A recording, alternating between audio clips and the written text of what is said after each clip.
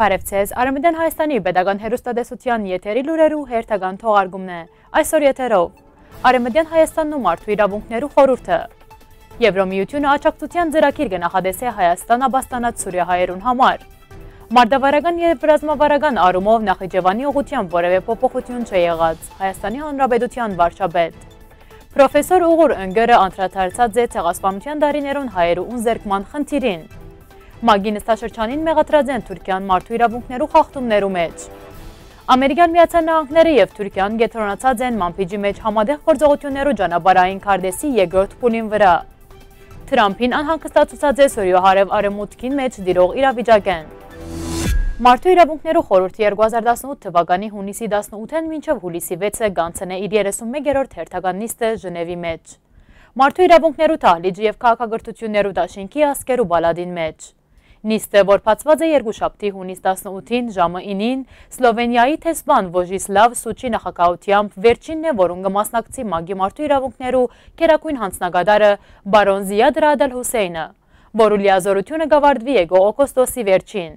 Բարոն Զիադը երկուշաբթի օրը ժամը 9-ին խորհրդի միտի ներկայացնե ՄԱԳ-ի գլխավոր հանձնագետարի գրասենյակի կողմէ իրականացվող աշխատանքները մարդու իրավունքներու շուրջ ընթացող անցյալ տարվա մարտ ամսի խորհրդի նիստեն ի վեր։ Այս երեքշաբաթյա նիստերու ընթացքին խորհուրդը պիտի քննարկի մարդու իրավունքներու փորձագետներու կողմէ ներկայացված ավելի քան 100 զեկույց, նաև այլ քննչական մարմինները եւ երկիրները եկող բազմաթիվ այլ նյութեր։ Այն նաև պիտի անցնե 3 թեմատիկ քննարկումներ եւ պիտի քննի ընդունելու համար 14 երկիրները փոխանցվող իր աշխատանքային խումբերու զեկույցները, որոնք կընդգրկեն անոնց բարբերական համընդհանուր գործերը։ Այնտեղ հնչված Արևմտյան Հայաստանի ազգային խորհրդի նախագահ բարոն Արմենակ Աբրահամյանի խոսքյան փոխտության ծանոթանալու համար այցելեք Արևմտյան Հայաստանի Հանրապետության պաշտոնական գայքեջ։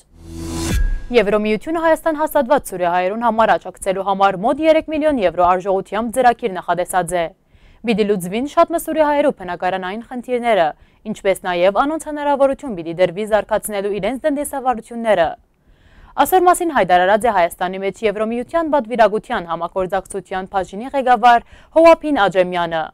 Սուրիացի փախստականներուն Հայաստանի Հանրության հետ ներդաշնակելու նպատակով Եվրոմիությունը մաթաթ հիմնադրամին մեջ կենտրոնացած է 3 միլիոն եվրո։ Մեր առաջին թիրախը սուրիահայերու կարողունակություններուն զարգացումն է, իսկ երկրորդը օգնելն է սուրիահայ փախստականներուն, որ գտնեն ապրելու ավելի թյուրին ճանապարհ, եւ մենք կհադուցենք անոնց, որ հաստատվին այստեղ, քանի որ շատ սուրիացի փախստականներ բնակարանային խնդիրներ ունին, ըսավ Հովհափին Աջեմյանը։ Հայաստանի Հանրապետության վարչապետ Նիկոլ Փաշինյանը հերքեց խոսակցությունները այն մասին, թե ադրբեջանական կողմը Նախիջևանի հետ սահմանին Արենիկ յուղի ուղղությամբ կարևոր բարձունք գրաված է։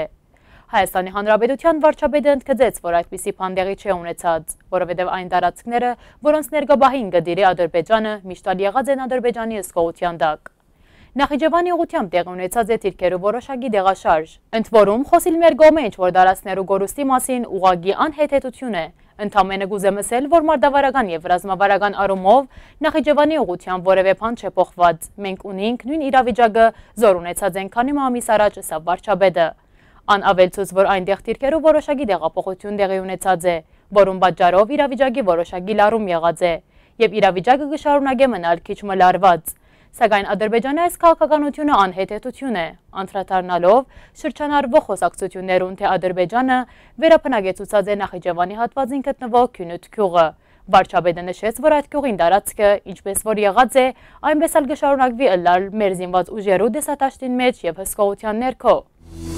Ցեղասպանության շուրջ կրթական ծրագրի շրջանակներուն մեջ ելույթ ունեցած է պրոֆեսոր Ուղուր Ընգերը։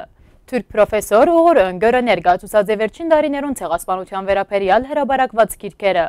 Ցեղասպանության ժամանակ հայերու քույքերուն բռնակրավումը, ժամանակագից թուրքո գազམավորումը եւ բռնակրավում եւ ավերում գիրքերը։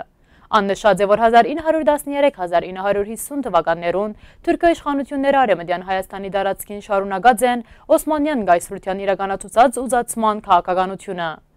Ընգերը հիմք ընդունելով 10 տարվա ընթացքին իր կատարած ուսումնասիրությունները հանրության ուշադրությունը հրավիրած է այն փաստին վրա, որ հայերու նկատմամբ իրականացված ցեղասպանությունը ավելի մեծ գործընթացի մասնիկն է։ Իր ելույթին ավարտին ան ներկայացուցած է, որ արյունահեղության դարիներուն պատմական շրջաններով ոչնչացումը հանգցուցած է բազմամշակութային քաղաքներու թադարկման, ինչն ալ իր հերթին նպաստած է ժամանակակից թուրքական ասպետության ձևավորման։ Ժնևի մեջ մարդու իրավունքներու խորհրդի նիստի շրջանակներուն Թուրքիային մեղադրած են երկրի հարավարևելքին մարդու իրավունքները խախտելուն համար։ Մասնագետները մագեն բանջած են քայլեր ցերնարգելու երկրին մեջ մարդու իրավունքներու պաշտպաններու նկատմամբ իրականացված բռնություններուն վերցնելու համար։ Նիստի ժամանակ քաղաքացիական հասարակության գազագերբությունները իրենց ելույթով նշած են, որ մարդու իրավունքներու խորհուրդը պետք է արդյունավետ քայլեր ցերնարգե մարդու իրավունքներու խախտումները կանխելու համար։ Խորհուրդը գոչրած է անդամբեդություններուն կատարելու իրենց ստանցնած պատասխանատվությունները։ Ամերիկայի Միացյալ Նահանգներու եւ Թուրքիա պաշտպանության նախարարություններու պաշտոնյաները վերջերս հանդիպած են Մանփիջի մեջ համատեղ գործողություններու ճանապարհային քարտեզի իրականացման երկրորդ փուլին առնչվող հարցերը քննարկելու համար հայտարարած է Պենտագոնը։ Պենտագոնի խոսնակ Ադրիան Ռենգին Քալովեյը նշած է, որ հանդիպումը տեղի ունեցած է նախորդ շաբաթ, որը նպատակն էր հյուսիսային Սուրիո մոտ գտնվող քաղաքի գայունության ապահովումը։ Ռենգին Քալովեյի խոսքով բանակցությունները կենտրոնացած էին Մանփիջի մեջ համատեղ գործողություններու ճանապարհային քարտեզի իրականացման երկրորդ փուլին վրա։ Նշենք, որ հունիսի 4-ին Թուրքիա արտաքին գործոս նախարար Մևլութ Չավուշօղլուն եւ Ամերիկայի Միացյալ Նահանգներու պետքարտուղար Մայք Պոմպեոն հայտարարած էին Մանփիջի մեջ համատեղ գործողություններու ճանապարհային քարտեզին մասին։ Ամերիկայի Միացյալ Նահանգներու նախագահ Դոնալդ Թրամփը Հորդանանի թագավոր Աբդալլա II Իբն Հուսեյնի հետ հանդիպման ընթացքին իր անհանգստությունը հայտնած է Սուրիո հարավարեմուտքին մեջ տեղի ունեցող հարձակումներու առնչությամբ։ Այսօր մասին կհայտնե Սպիտակ տան մամուլի ծառայությունը։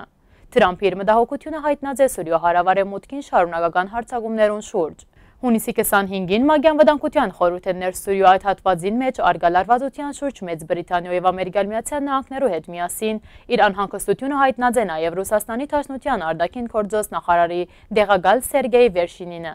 Այսօրվա համար նախադեсած էինք այսքանը։